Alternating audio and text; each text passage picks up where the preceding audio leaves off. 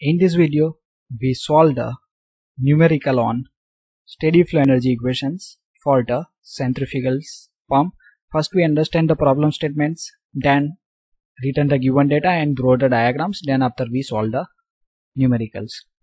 A centrifugal pump handle a water at a rate 60 kg per second, means in a pump we supplied the 60 kg per second water. Okay, so it is denoted as the M. Okay, so here we mention this given data. Okay, so here you see this image for the given data. So first we return the M, that is 60 kg per second. This is the pump. For run the pump we require motor, water in, water outs, and we mention the inlet parameter here and outlet parameters here. Okay, so first the M1 is 60. So what amount of the mass is entered, they are also outlet because it is a steady flow process. Okay, so M1 and M2 both are same, that's why we consider M is equal to 60 kg. Inlet pressure is 1 bar, outlet pressure is 5 bar. So here you see that P1 is 1 bar at the inlet and outlet P2 is the 5 bar. Okay, so that parameter is mentioned here. P1 is 1 bar, but in a steady flow energy when we putting the value of the P1, we need to convert in a Newton per meter square. Okay, so 1 bar is equal to 10⁵ Newton per meter square. That's why here 1 is multiplied with 10⁵. Same way for the P2, that is a 5 bar is given. So 5 into 10⁵ Newton per meter square. The suction is 2 meter below the center of the pump. So in a diagram here you see that what they given, the suction is 2 meter below the center of the pump. This is the center of the pump and this is the suction below, means water level is 2 meter below.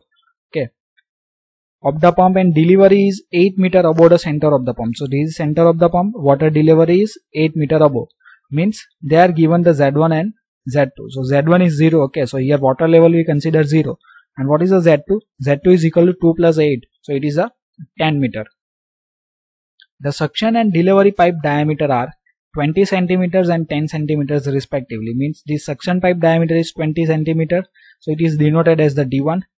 This delivery pipe, its diameter is 10 centimeters. So it is denoted as the D2. So here we mention D1 is equal to 0.2 meters. Okay, so it is given in centimeters. So we need to convert in meter. Okay, so 20 divided by 100, we get the answer in a meter. Suppose this diameter is given in mm, then we need to divide by 1000. Calculate the capacity of the electric motor to run the pump, means what amount of the work we supplied to the pump, that we need to calculate. So we need to find out the work done W.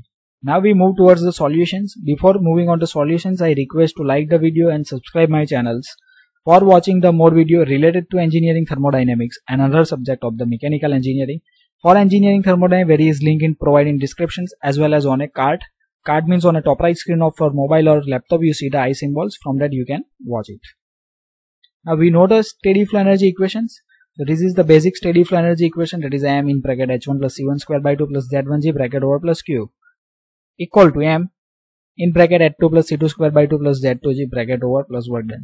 Now here you see that lots of parameters is not given, so even the velocity is not given. Okay, but we are able to find out the velocity from the mass and the diameters. Okay, so we are not consider the velocity is equal to 0 because we are able to find out the velocity from the mass and the diameters. Okay, now here you see the pressure is given, but what is the use of the pressures?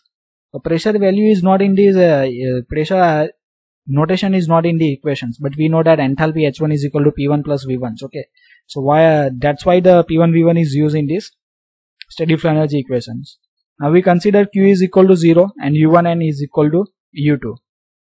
Now we need to find out the work done, so we convert this equation in a form of the work done. Okay, so this another parameter is supplied on left side, so it is going a subtraction with all other parameters. So M in bracket P1 V1 minus P2 V2. How this P1 V1 and P2 V2 is written?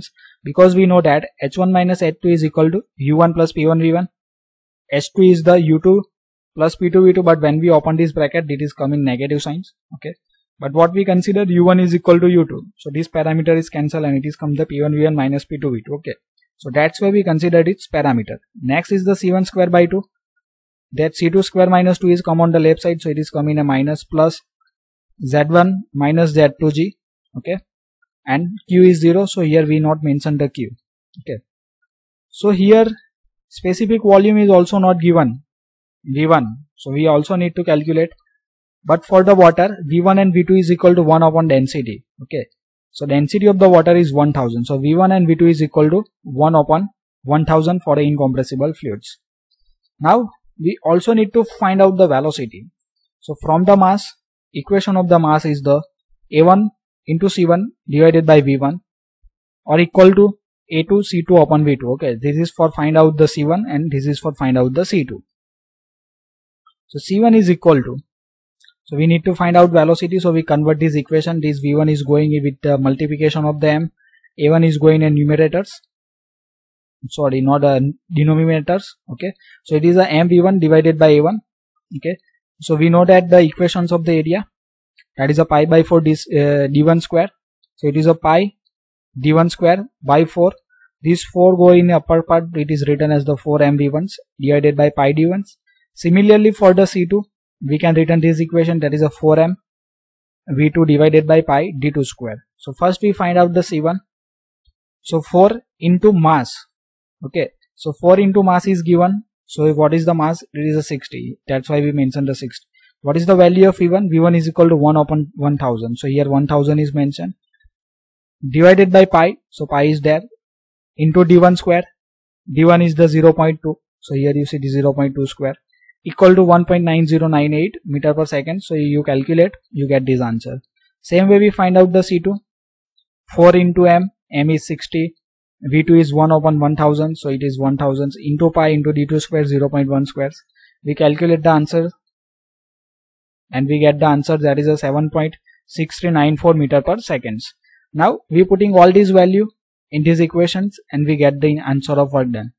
So here you see M is 60, P1 V1, so pressure is given 1 into 10 raised to 5.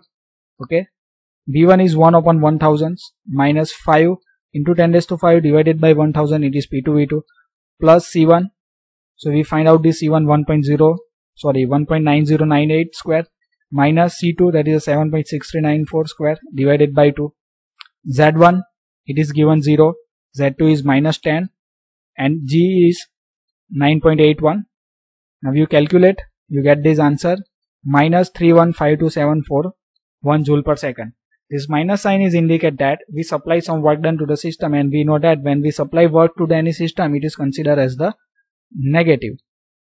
Now we convert in a kilowatt, means first we need to convert in kilojoule per second, and kilojoule per second is known as kilowatt.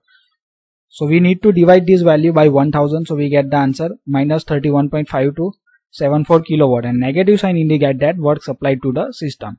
So thank you for watching this video. If you learned, then like the video, subscribe my channel for watching the more video, and share with your friend.